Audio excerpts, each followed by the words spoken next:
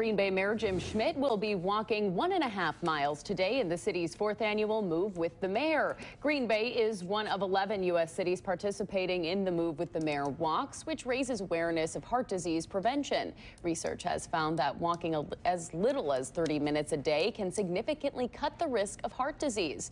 Mayor Schmidt, along with Packers President and CEO Mark Murphy, along with some other local celebrities, will begin to walk from City Hall shortly before noon. All are welcome